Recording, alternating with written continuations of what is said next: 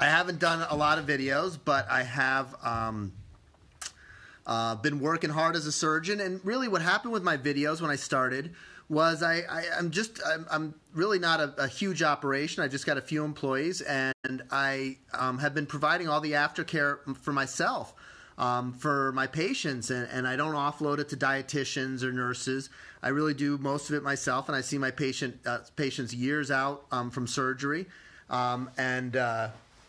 As a result, I have kind of developed my own nutritional plan, and I've developed a different way of thinking about weight loss surgery. I wrote my book in 2013. Really, initially, it was a nutritional guide for my patients, and over time, it just kind of grew. And after a while, I thought, wow, this actually could be a book. And the same thing is what really happened with my YouTube videos. Is I put out the videos for my patients, and just to kind of help educate them on their post-operative diet. And my web guy called me and said, you've got about 1,000 people who have subscribed to your weight loss channel. So I haven't been posting any videos for the last few years, really because I've been pretty busy operating, but I'm back, and I've put together a ton of new videos. I think I'm up to about. I think I just hit over 100 videos. So there are 100 new videos that outline nutrition and weight loss surgery. I've mapped out about 160 videos. So I'm in the process of finishing those, and I've put them all on a website. It's poundofcureweightloss.com, and that website is going to be, you're going to be able to subscribe to that and view really a very comprehensive long-term approach to both nutrition and also to weight loss surgery.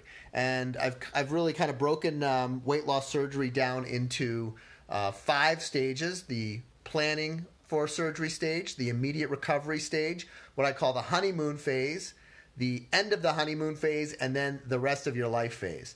And I kind of break it down for each person who's in that stage and give them some advice on what you can do to maximize your success. There was a question I saw earlier about someone who'd regained some weight after a gastric bypass, and what you can do in that scenario. And the website will really have a lot of information about that. But to break that down, just to kind of answer that, the first thing you have to do is look for any potential causes of weight gain. Have you started on any medications? I'd say a third of the time I see someone come in my office who's regained weight after surgery, they've been placed on a medication that's largely responsible for the weight gain. Also, I've seen, there's a lot of times people don't recognize the danger of sugar-sweetened beverages. They cause a tremendous amount of weight gain, and eliminating those is important. And then, your diet obviously can play a role as well. And there's so many factors that really go into it. But the website really, I think, would be helpful. The website is poundofcureweightloss.com. We've got a couple of videos up there for free. I will be putting a few videos up on YouTube as well. But what I'm really trying to do is, instead of kind of these random videos that maybe address one-off questions, what I want to do is put together a real comprehensive program so that anyone going through the surgery can who's willing to put in the time to educate themselves about all of these things that are happening and what these surgeries mean, can start from the beginning and really get to have a full and comprehensive understanding of what these surgeries do. So Sherry, yes, I did see it. So Sherry commented that she tried to upgrade it to the bariatrics, and I refunded her money because the bariatric content isn't up. So it doesn't work. The website is set up into 5 courses, and the 5 courses are the first one is about this idea of your set point and how weight loss occurs. And anyone who is struggling with weight regain after bariatric surgery would really benefit from that. The second course is on the metabolic reset diet, which is for someone who really wants to get going and lose weight quickly. The third course is for a slow and progressive approach, which is really what I wrote about in my book. The fourth course is on exercise, and the fifth course is meal plans and recipes. And there's also a section with the videos that we're working on, and that will essentially allow you. It's more designed for the use on the phone, so you can kind of just go from one video to the next, to the next, to the next. I'm still kind of working out the kinks on the website. I'm really just kind of looking for people who are interested in checking it out. It's not very expensive. It's $9 a month for the nutrition site. And as I'm going to start, hopefully by the end of this week, I'm going to put the first bariatric course, which will have 40 videos about bariatric surgery up there. And I'm going to give everybody who has access to the nutrition course, to the nutrition membership, access to the bariatric content as well. So if you sign up now, you'll get the nutrition stuff, and you'll be the first ones to get the bariatric memberships. Oh, Sherry, it looks like your membership was canceled. If you you can send me if you go to the website poundandcureweightloss.com and go to the About page, there's a way to send a message in, and I'll make sure I take care of everything. Here's another question about your surgeon saying you should only be eating 4 ounces of 4 ounces at each meal, which sounds unrealistic. And I think that's a little bit of an interesting question, because the one thing I found about bariatric surgery patients is that it really has to do with what you're eating, not just how much you're eating. So 4 ounces of yogurt should be absolutely no problem, where 4 ounces of chicken breast, it can take you 18 months from surgery until you can get to that level of consumption. This idea that your gastric pouch is like this vessel that just holds enough content, and if you fill it up, regardless of what's inside it, is really not accurate. The food travels through the gastric pouch within literally a minute or two of eating it. And it's just that different foods have different impact onto your in terms of your appetite. And as a result, that chicken, 4 ounces of chicken, you could feel absolutely stuffed and be ready to vomit halfway through. But 4 ounces of yogurt should be pretty simple and straightforward. There's a lot of people who have some apprehension about a plant-based diet and really emphasize protein. And while I think protein's important in the first 3-6 months after surgery, I typically use people's lab tests. So if your lab tests show that your protein level's low, then I would still emphasize a protein first approach. However, if your protein level's normal, then I really don't look at bariatric patients, even gastric bypass patients, as being that different from everybody else. And we probably eat way too much protein in this country, and this emphasis on animal protein is a big mistake. It causes diabetes, high blood pressure, dementia, heart disease, and we should be eating a lot more plants and a lot less animal protein. Now, you don't have to go all the way vegan unless that's really the direction you want to go. And my program is what I like to think of. It's like a vegan diet with a little bit of meat in it.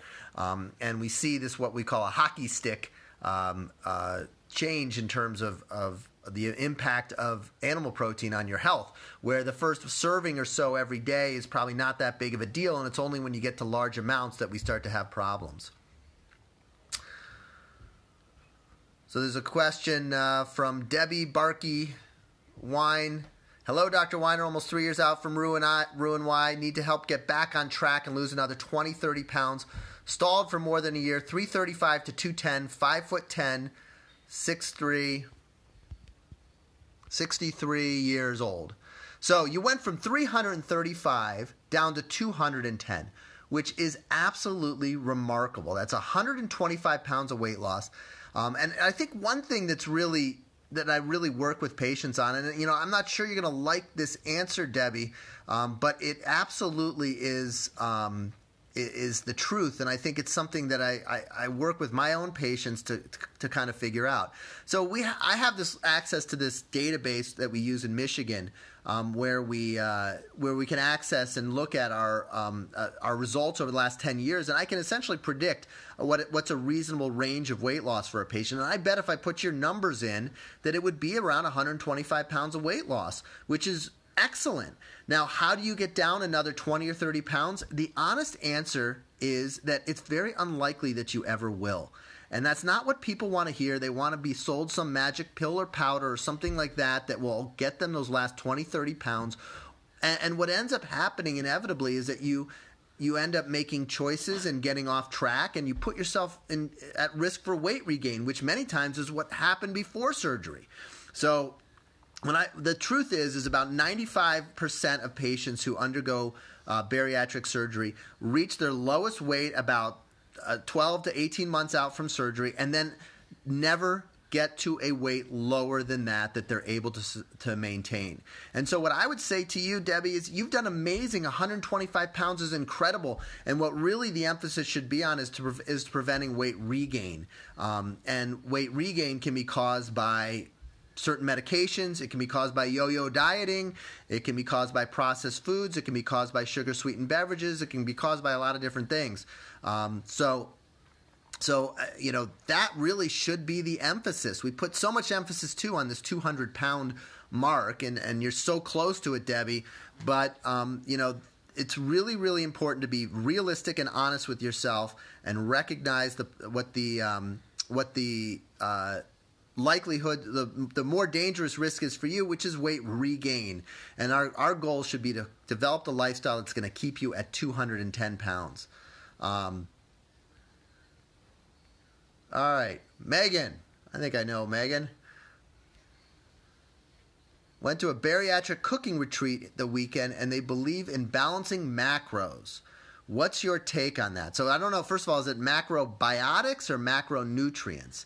So macrobiotics, I'm not even really sure entirely what that is. I think oftentimes that we kind of come up with some theory to try to rationalize, and sometimes people tell you, well, don't eat peppers, but eat tomatoes and things like that. And I think when you get into this kind of wishy-washy pseudoscience where we're trying to somehow differentiate between peppers and tomatoes and apples and oranges, and somehow there's some difference and there's some magical balance that allows you to somehow crack the code on your weight, that usually is just trying to get you to buy something or make some kind of difficult changes, and it doesn't really have a lot of science behind it. Now, macronutrients, meaning protein, fat, and carbohydrate, where we look for, again, this magic formula of, say, 35% carbohydrate, 40% protein, or 25% fat, or whatever numbers they come up with. And there are a bunch of different rationales. Obviously the carbohydrate, the low carbohydrate people will be pushing a very low carb consumption. The low fat people pushing the low fat consumption. I, again, really don't emphasize this, except to say I think we eat way too much protein. But that's really because we eat primarily animal protein and don't eat a lot of beans and nuts in our diet, which is okay. So I think when you're looking at macronutrients, especially protein, is it vegetable protein like beans and nuts, or is it animal protein? Because they're totally different. So my take on that is, again, without knowing more about what was happening, both of those look a little bit suspicious to me. There's a question about carbs. Thought that carbs was the cause of dumping syndrome. How can this be avoided with pound of cure and with large amounts of veggies or fruit having carbs? Well, first of all, dumping syndrome technically is liquid sugar. It's not carbohydrates. You can also get it from overly sugary foods like cookies and cakes, but it's the liquid sugar that causes the biggest issue. Now, where I really see patients struggling is with fatty or greasy foods. And fatty or greasy foods can cause significant symptoms that are similar to dumping. And dumping syndrome is abdominal pain, vomiting, diarrhea, cramping, and occasionally low blood pressure. So avoiding the sugary liquids is really the key, and avoiding the greasy foods is the key. But fruit and vegetables absolutely do not cause dumping syndrome, and it's not carbohydrates in general that cause dumping syndrome. All right, so if you are in maintenance and not necessarily looking to lose, should you add back in whole grains? Great question. I addressed that in detail in the website, and the metabolic reset diet, as well as in course 2 and course 3. So the answer is yes, in general you can. I really kind of lump carbohydrates into 3 categories: the colorful starchy vegetables like sweet potato, squash, beets, and turnips, and those you should feel free to add in liberally without any concern. On the bads or the ugly side of the processed carbohydrates, that's the white bread, white pasta, white rice, and also instant oatmeal really deserves to be in that category as well. Instant oatmeal is different from quick cook oats, which are just kind of flatter or more pressed oatmeal. But instant oatmeal is almost always loaded with brown sugar or honey or cinnamon or some kind of artificial flavors and sweetener. And it's heavily processed. That should be avoided. And then in the middle, we have the whole grains like brown rice and oatmeal. And I think things like that can generally be added in with a little bit of care and concern. And I would keep a close eye on your diet. But those can be added safely back in without causing significant weight gain. I'd keep an eye on that. And also, if you're exercising, they absolutely can. But on the poundofcureweightloss.com website, I really go into a lot of detail about carbohydrates and adding some flexibility to the metabolic reset diet. I've seen this question. This is a great question. Angela Duval, does sleep affect the amount of weight loss?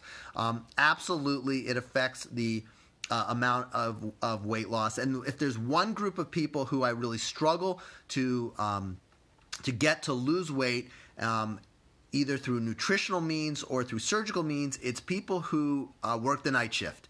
And there's something about disrupting your sleep-wake cycle that really contributes to weight gain and can inhibit your ability to lose weight. So without question, a good night's sleep, ideally 8 hours of sleep that's uninterrupted, is critical.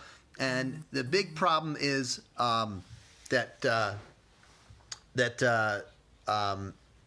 some of the sleep medicines that are out there can cause significant weight gain. So be very wary of trazodone and risperidone, which are sometimes prescribed for sleep problems, and eliminate them as much as possible. I think Benadryl is probably the best sleep medicine that's out there.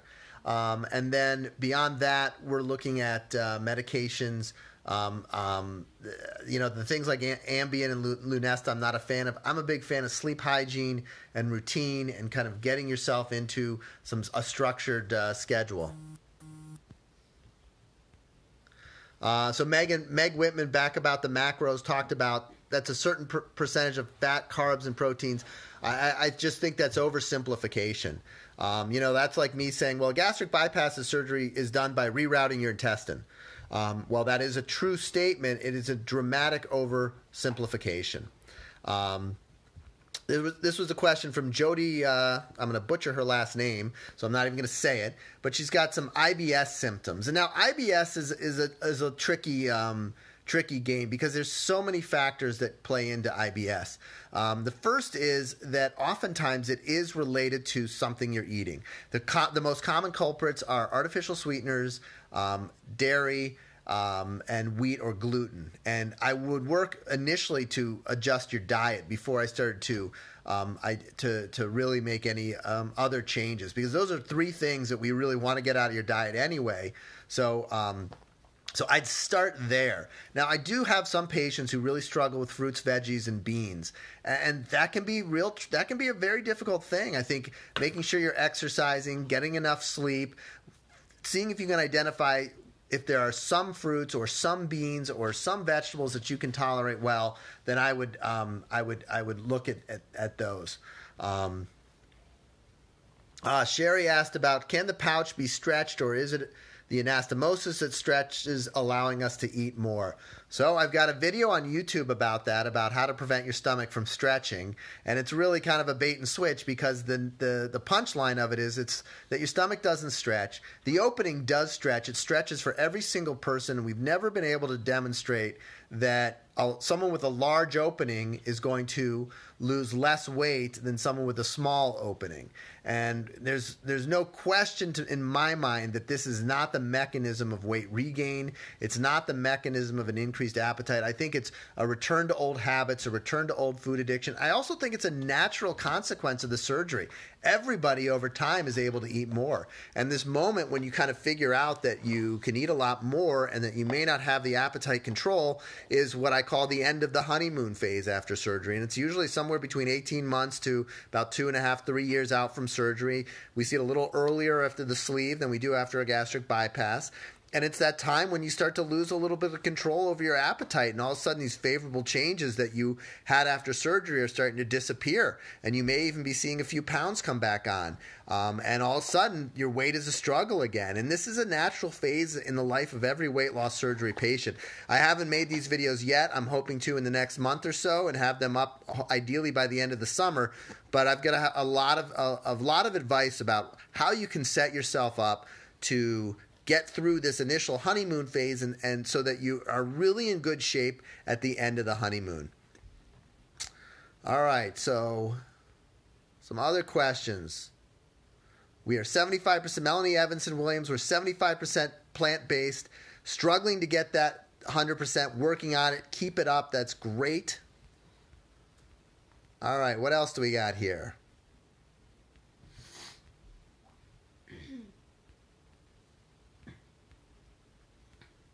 All right. Lots of thumbs up. I love your book. Back to sleep. All right. I'm new to this Facebook thing. It's not quite natural to me. How does a sleeve patient get these veggies in when you only eat half a cup at each meal, 4 months post-op? That's from Melanie Evanson Williams. So, Melanie, that's a great question, and certainly something that a lot of my patients and I discuss in the office. And the idea is that, at 4 months post-op, you're going to be limited in terms of the amount you can eat. And the idea is that we want to get you up to a pound of veggies. And this is really kind of where this idea of this honeymoon transitioning to the end of the honeymoon takes place. The idea is that if you start with whatever veggies you can eat, and you, with every passing month, as you're able to eat more and more, you add a little bit more of the veggies in, with your goal being to kind of transition from the protein first approach that we typically take in the first 3 months or so, and especially with sleeve patients, I really work to get them to a veggie first approach within the first 3 to 6 months after surgery. So the idea is, no, you're not going to get in a pound of veggies at 4 months post-op. That's just not going to happen. But you might be able to get in a quarter pound or a third of a pound. And at month 6, you might be up to a half of a pound. And really, by about a year out from surgery, I bet you can get a pound in. And this kind of keeps you eating a reasonable amount. And it also keeps you from freaking out when you start to be able to eat more, which is, again, this is what happens after these surgeries. It's not something special or unique or some sign of imminent failure for you. It's the natural consequence of recovery from these surgeries. It's a long recovery. So I think when I get patients to focus on this increased ability to eat, allowing them to eat more vegetables, which is, of course, going to help them come up with a stable and long-term eating plan, then it makes a lot of sense. So Han Milosevsky says, not everyone suffers dumping syndrome. You are absolutely right. In fact, it's a relative minority of people who suffer dumping syndrome. Also over time, dumping symptoms decrease substantially. I would estimate that at like 5 years out after surgery, only around 10% of people suffer from significant dumping syndrome. Can you still lose weight after the honeymoon period? From Andina Robles. Well, Andina, in general, my answer to that is no. There are some exceptions to that. I don't want you to kind of think that all hope is lost. But this really gets back to the 4 ways that you can lower your set point. And the truth is, once you hit that lowest weight with after surgery, then that really is the maximal effect of surgery. And it does become quite difficult to lose additional weight. So what I generally counsel patients on is when we look at their weight loss curve and we see it where they are at a year or 2 out, that wherever they are, that's kind of the lowest that they're going to be. And we really should target our efforts toward maintaining that weight. I think the one exception would be someone who is able to start a really, really rigorous exercise program. And I have a course on that on the new website. And it talks, and we're really talking about a high fitness level where we're getting your heart rate up to the absolute max, and are really seeing substantial increase in the amount of skeletal muscle that you have. You're building muscle, not just burning calories on the treadmill, but building muscle. Then you could potentially lose some weight, some additional weight.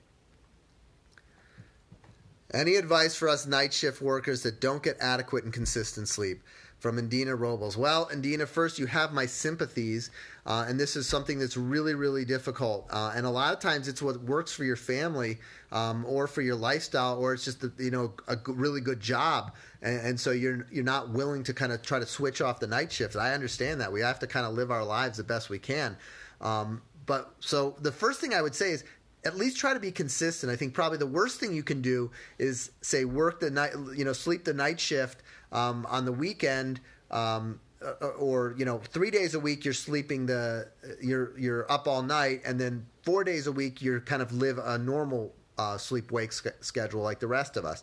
That's something you absolutely should try to avoid and try to be consistent. So if you're working the night shift, you should try to stick to that schedule as much as possible. That's about all I've got. And also I think to be patient with yourself and to recognize that there are factors beyond your control that are interfering with your weight loss.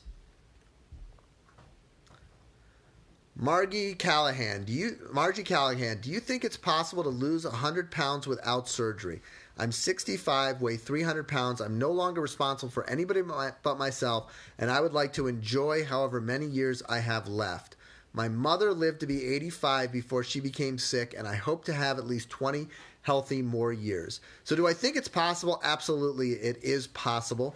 But I think it's perhaps not under as much of your own control as you would think. There is absolutely some genetics to how much weight we're able to lose. And also I would need to know a lot more about the medications you're taking, the medical diseases you have, your mobility status. If you have limited mobility, it becomes very difficult. What your baseline diet is. If your diet is kind of primarily fast food and is heavily processed, then I think you're going to have a much better chance of losing weight without surgery than if you actually eat a pretty good diet. Just because when you change over to something like my program where you're eating predominantly plants and a super healthy diet, then you're making a huge change if you're coming from a processed diet, and therefore we can see some big results. If you're making just a relatively small change, you already eat pretty well, you clean it up a little bit more, it's unlikely to lose 100 pounds just by cleaning your diet up a little bit more. So, it's a difficult question to answer without knowing a lot more, but certainly I think that it is possible, but the odds are against you in all honesty. And I think if I would give this absolutely your best shot, but I'd also really strongly consider weight loss surgery, especially a sleeve in someone at your age. I think would be a reasonable option, and with our safety profile in that surgery, that could be a huge help. Some nice comments from some people. Thank you very much.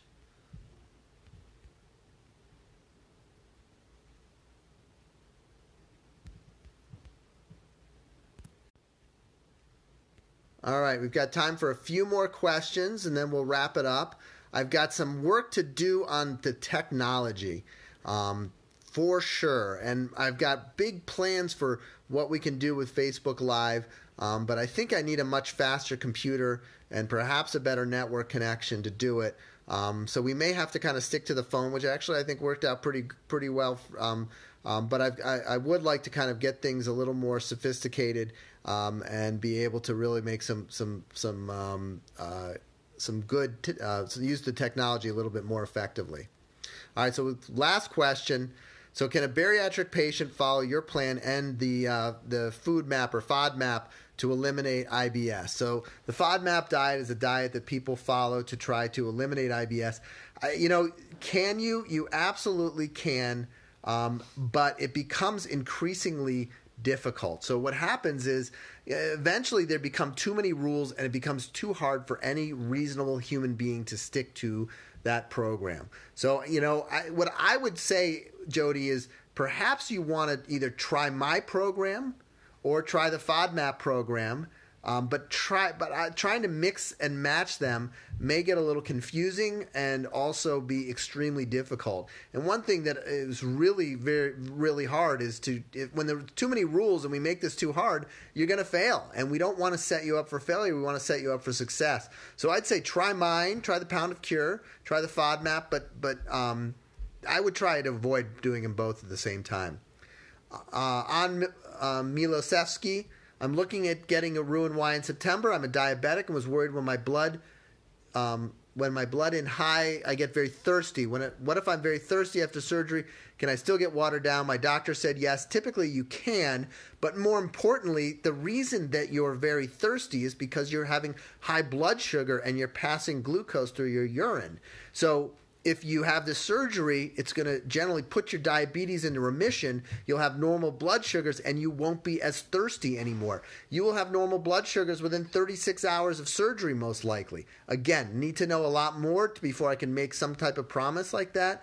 But that is not going to be a major issue. And if anything, it's a reason why you really should move forward with surgery. Melanie Evanson, William, can we get our protein through plants? I don't do protein drinks or powders. Good. I hate protein shakes as well. I try to get my patients off of them. I have my own recipes for kind of a yogurt and nut-based smoothie that has about 25 to 30 grams of protein and really works out well for patients. So absolutely, you can do it through plants. Some of those plant-based protein powders, some pea protein. I tried one of those shakes. I had one of these reps come in and gave me one of these shakes, and it was probably the most disgusting thing I've ever drank in my life. So I'd be real wary of like the pea protein shakes. So can you do it? Absolutely, you can do it. Beans also are probably one of the easiest foods to keep down after weight loss surgery. You can do it within a week or so of surgery, probably 10 days, 14 days is when I have patients do it. And it was really great. I see a question from Leslie. I would love it if you could take time to answer my question already submitted. Not many resources for people like me who already had surgery and were already on an exercise program.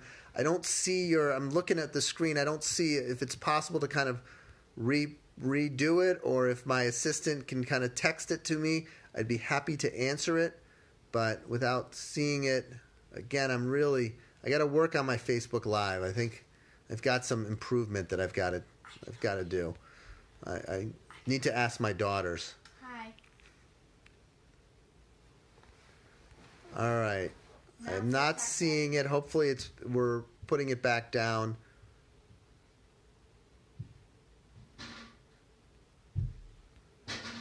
Susan Kuldis, love your book, and after listening to your last comment about the lady wanting to lose 100 pounds, I fear I should not have dropped out of my bariatric surgery clinic program. I was too frightened of having terrible gas and dumping syndrome. Well, the dumping syndrome is something that's pretty uncommon in terms of it being a real lifestyle limiting issue. The gas, I certainly have some patients who struggle a little bit with gas, but it tends not to be all that terrible. All right, so Leslie, I had the sleeve surgery on 5/11 and was a competitive rower. I plan to get back to it 6 weeks post-op. Awesome, Leslie. A high-intensity exercise program like competitive rowing is absolutely great. I have a number of patients who are really good athletes. People think you can't be a good athlete and be overweight. Absolutely not. You can, and I would encourage you to get back to it 6 weeks post-op. I think that seems like a pretty reasonable length of time. My general rule, though, is within 90 days. Don't take my advice. Take your own surgeon's advice. So I don't know what happened in the operating room. I don't know if they repaired a hiatal hernia. I don't know if it was a tenuous repair or anything like that, which may mean that they want to push they don't want you to do this competitive rowing. So make sure you clear that with your surgeon, Leslie. Don't just take my word for it. But personally, my patient, without any other complicating factors, that would be reasonable. This is going to be the final question. Angela Duval, 9 months out, installed for a month. Can I lose more? I hope so. It depends a lot on how much weight you've lost, on other factors as well. Always kind of limiting. It's always difficult to answer some of these questions when you don't have all the information. But I think all hope is not lost at 9 months, but it certainly is coming to the stage at which the weight loss starts to slow down a little bit. So I would, I need to know more. That it is a time when I use weight loss medications in my office. And it may be time to start to experiment a little bit with some weight loss medications. Your bariatric surgeon or the program that you're part of